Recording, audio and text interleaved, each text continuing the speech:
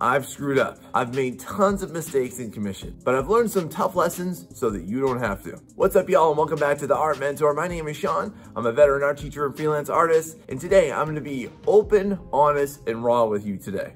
So let me share my wisdom and experience with you so that you know how to avoid these commissions mistakes, and it's gonna start right now.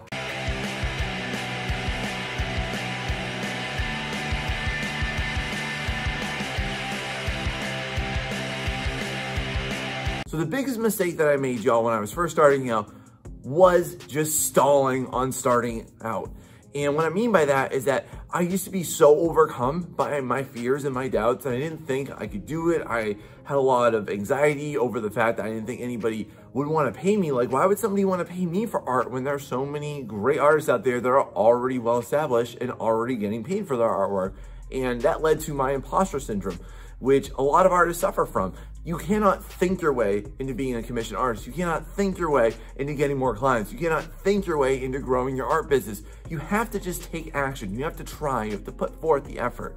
It is infinitely better for you to just exert some type of effort towards the goal that you want to achieve than to just sit back and just let me think about this. And you need to just do it, and then you can course correct after it. You will never, ever, ever start anything in your life, but particularly art commissions, fully equipped and knowing every single step of the process, everything that you need to do. It's just not gonna happen, my friends. And it's because of that that people also tend to do stuff like this. I used to, in the beginning, waste a ton of time on things that just don't matter. Yo, if you are wasting time on creating these exquisite commission sheets and websites and terms and conditions and art contracts that look like they were tailored by a law firm, then you are absolutely wasting your time because, my friends, I just need to tell you this in case you're unaware, people aren't gonna buy you for that crap. They are only going to buy you in your services for your art. Anything that you are doing to distract yourself from making artwork is just that.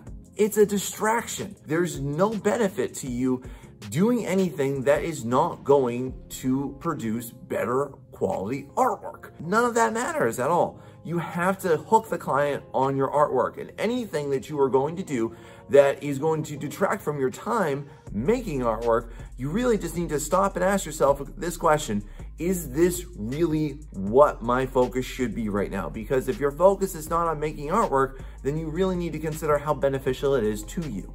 And then when I did start to take clients, sometimes I made this oopsie. When I first started, I made the cardinal sin on commissions of not getting paid up front. You are no doubt going to get the turd bag that asks you to delay payment until they see something. Never ever do this, my friends. Just please don't do this. It is a scam. It is a big trap. And what these people are doing, I mean, let's not even call them people because that's not fair. They're predators, okay?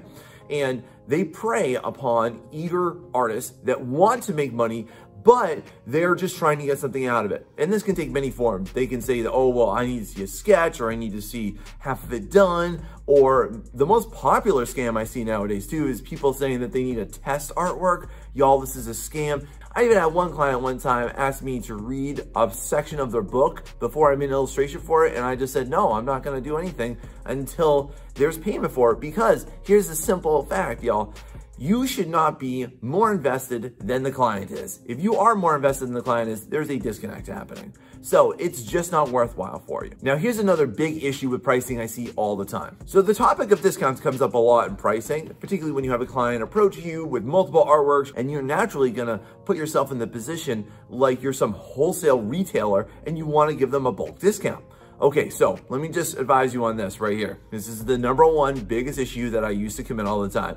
Somebody would approach me and say, hey, I want 3 artworks. And I would say, oh, wow, that's awesome. Then I would give them a discounted price. And then after 1 artwork, or maybe 2 artworks at best out of those 5, then they would dump out. All of a sudden, the money well, oh no, has shrunk. It is completely dried up. My advice to you would be to do this one of 2 ways. Number one is that if you are going to give them a bulk discounted price, is that you ask them for full upfront payment and you give them a contract that they can sign and they'll hold you both accountable for it. Or number 2, and this is my most common method that I do this, is if somebody says, hey, I want 10 artworks, I'm gonna tell them, okay, cool. Well, I want my full normal pricing for the first 3, and then after that, I will start to give a bulk discounted price.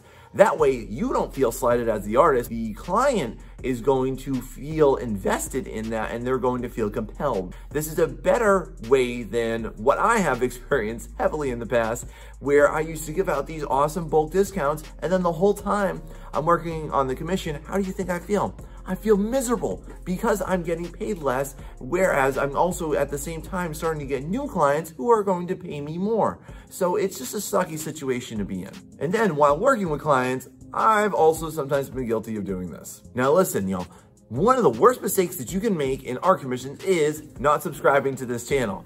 I would love to have your support, so please make sure that you like, subscribe, hit that notification bell, and hey, if you find this content helpful, please share it with somebody that you know so that this can grow and we can help more people and more artists make more money. Not listening to the client, what they are wanting and envisioning, is a huge critical error. This is something that you really need to build a lot of professionalism into. And it's really difficult for us as artists because you're going to be given a task and you're going to be given money, and therefore you are obligated to that client to produce their vision.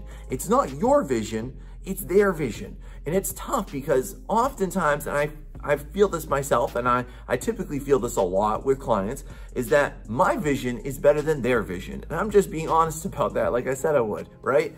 And I have to put my ego aside. You have to do the project the way that the client wants it done and that they are paying you for. If they are dissatisfied with it, that is not their problem. That's your problem. That was my problem. And sometimes, yeah, I still do this every once in a while. Just apologize and tell them that it's going to be okay. Hey, my bad. Take ownership of it because it makes you look more professional. If you are defensive, if you're argumentative about it, if you're really battling for it, it's really going to degrade the entire experience for both you and your client, and that's not what you want. Hey, have you ever done this before? Have you ever had any issues with checking your ego? Let me know about it down below. Now, this also brings up this topic. One of the mistakes that I used to make sometimes is that I would not clearly communicate certain times when I needed more time. There would be certain times when I would feel nervous about just reaching out to the client and say, hey, I know that I usually give you updates on Fridays. Is it okay if I give you an update on Sunday? Is it okay if I give you an update on Monday? And I would instead work myself wicked hard unnecessarily. I would stay up late, I would get up early, and I would throw extra work into there, and I would make myself exhausted just to meet my deadline. If you just feel comfortable communicating with the client, hey, I just need a day or two, is that cool? And let me tell you, y'all, every single time I've done this, I've never gotten a client that got angry at me, and neither should you. So for the sake of your time, your other obligations, and especially your mental health, if you need a couple more days, then just reach out and communicate to the client and just explain to them, and they will probably have no problem with it. At the detriment of that, if you don't do this, then you run the risk of working yourself too hard and getting burnt out. One of the worst things I used to suffer from, and I still continue to at times, is this issue. I tend to procrastinate on starting my projects.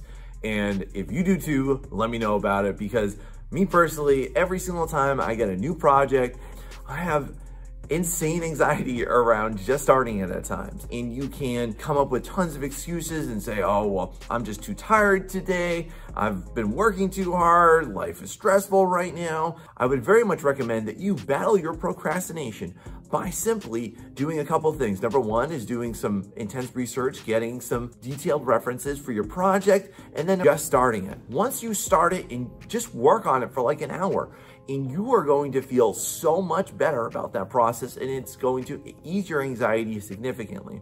And what I tend to find is that typically by hour number 2 or 3, I am supercharged and I'm really enthusiastic about that project, and I have zero doubts anymore. What you really want to focus on, y'all, is the value of the opportunity versus what I would feel sometimes, which was just I would feel like I could potentially screw it up or do a bad job. So instead, focus on how awesome the opportunity is, because you never know when that might be your big breakthrough. Now, this also used to be exacerbated by this issue. Artists tend to have a big issue with shiny object syndrome, which is, if you've never heard this or been familiar with it, basically this is when you get really excited about a new idea and you drop what you're currently doing, and then you shift all of your enthusiasm and all of your focus to that. Sometimes I'm in the middle of a project that I'm feeling really great about. Then I get contacted by another client and I really love that project and I really love everything about it. Then my enthusiasm for project A starts to transfer into project B.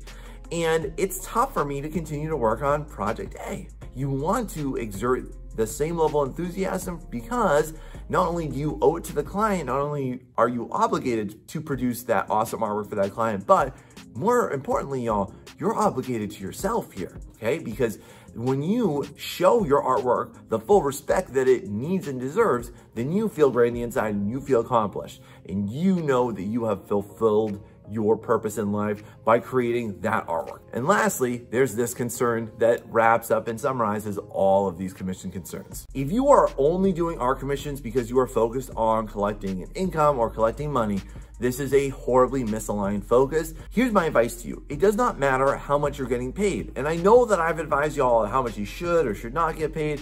Let's disregard all that.